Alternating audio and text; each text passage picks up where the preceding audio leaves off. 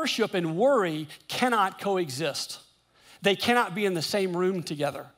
When you worship, what you recognize is the sovereignty of God, that God is in control and you are not. So when you put yourself in an environment of worship, it will automatically begin to drive out worry. This is not celebrating naively whatever tragedy or bad news you're dealing with.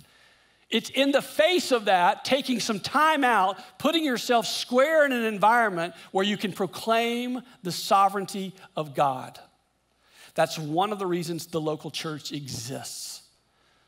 At least once a week, to allow people to gather and sing very profound songs about how we fight our battles. That's worship. That's proclaiming the sovereignty of God.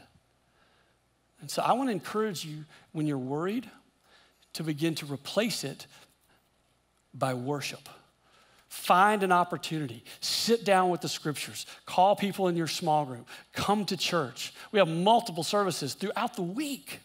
At least show up on Sunday. Find an opportunity to worship. It's the first thing that Paul did. He's talking about don't be anxious in what? Anything. Here's how it starts.